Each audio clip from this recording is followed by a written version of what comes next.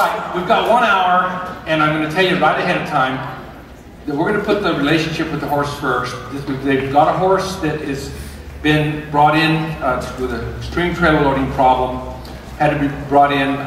Well, they're going to tell us a story, and I understand it's quite extreme. What I want to let you know is I have to keep on time. Whatever, if it takes more time, I will go out back or somewhere, and I'm here to help the horse, okay?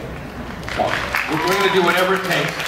So for right now, I'm here for two reasons. My job is inspiration and education. Your job, if you so choose to become a horseman, is dedication and perspiration. So let's get it on. Come on in, Cheryl.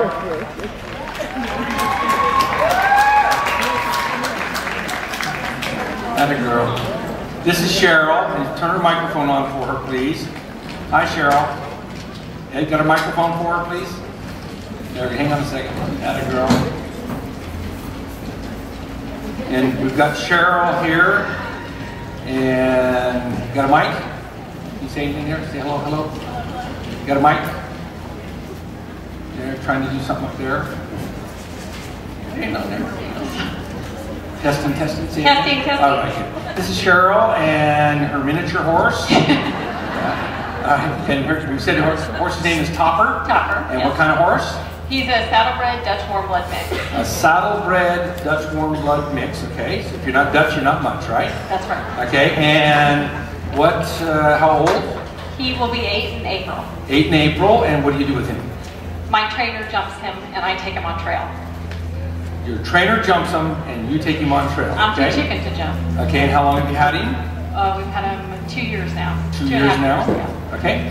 And tell us, evidently you got a trailer loading situation here. We have a bad trailer loading. Tell us about it, because I don't know anything about it. The first time we went to go pick him up, it took us 3 hours to get him in the trailer. We finally got him in, and I'm going to stand on each side of the barrel. That's a good idea. Get a barrier in there. After the 3 hours, we got him in, and he reared up once he was inside, knocked himself unconscious. So can we get a taller trailer, please? Can we have a taller trailer? Or one of those crash helmets. And then after that, we started sedating him, and that works pretty good unless he has to perform the same day. Then we have an issue. And then one day we had a same-day show.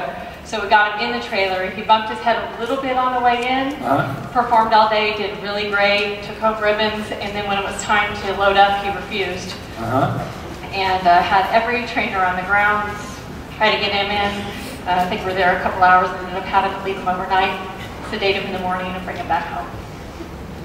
Don't you hate it when that happens? My husband really hates it. My checkbook hates it. Is your husband here? He is. Where's the husband at? Where's husband at?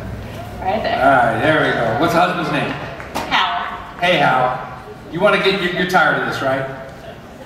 Damn tired of this stuff. All right. Okay, so here's what this session's about. It's not about the trailer. Trust me, it's not about the trailer. Okay. What we're going to do is dig in here as quick as we can, and we're going to find out what it is about. Okay. First of all, what I want to do is make sure you understand something very simple. It's about 4 things: rapport, respect, impulsion, and flexion. Okay. All right? The horse looks like he likes you. Would you agree? Yes, he does. He likes you. He takes care of you. Yeah, you got that carrot-flavored cologne. You got that, you got that going on. I mean, he's all over you like a cheap suit. Yes. But I wouldn't say he respects you.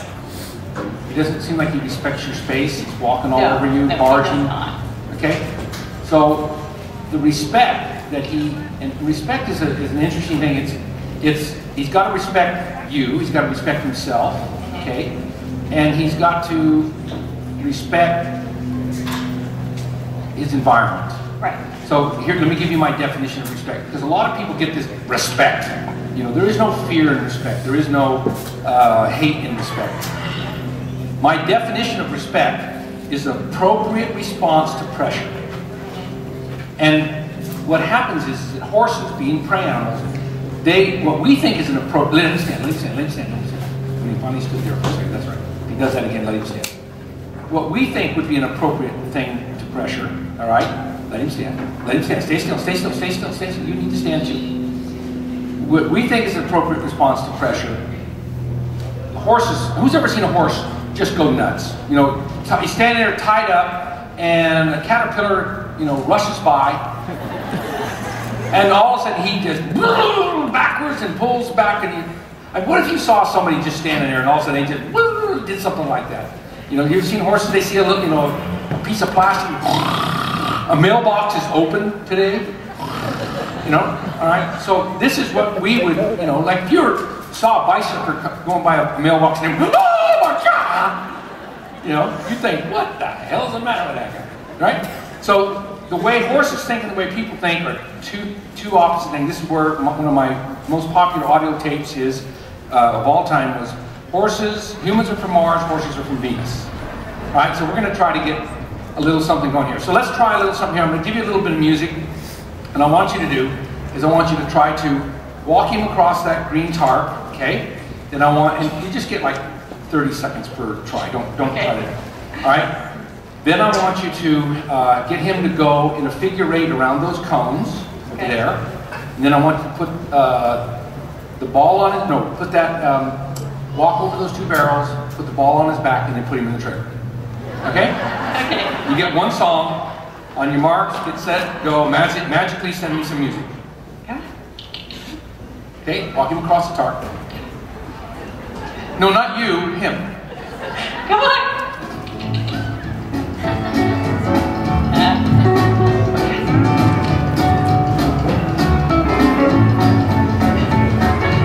Next. You gotta run me down. If you want to contact me, you gotta run me down. I got work to do. I'm the businessman in town. If you want to contact me, you gotta run me down. Atta girl, you got it going on now. Get him going to figure eight. All right, over the barrels, over the barrels. That's good enough, over the barrels.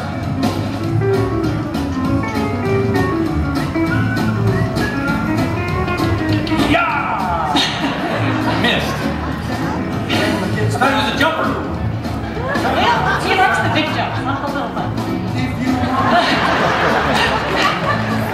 Hey, let's give her 5 out of 5. She jumped the barrel. All right, go on. Green ball. Green ball, then trailer.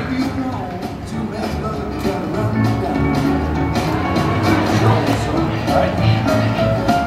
I think you know this way Cheryl, she's kind of 5-gauge, you know, she's kind of got that thing. Put the ball on his back.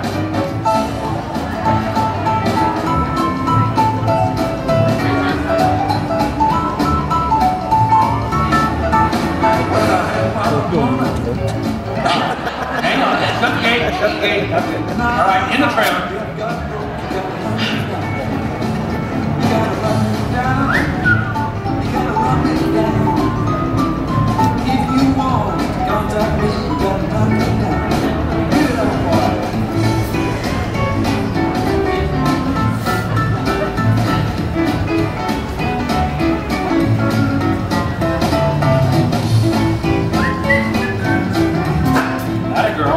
You in the trailer.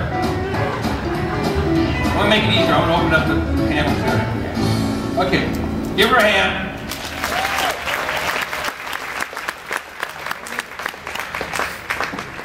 So what I want you to realize here, it's not about the trailer, sweetheart. It's about the total relationship you've got going with this horse.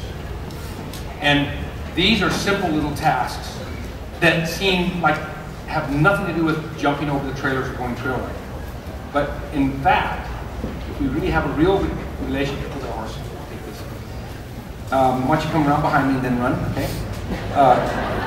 We should be able to have the understanding and the respect. Okay, so what I'm going to do is move him over, and let's give Cheryl a big thank you for bringing her horse.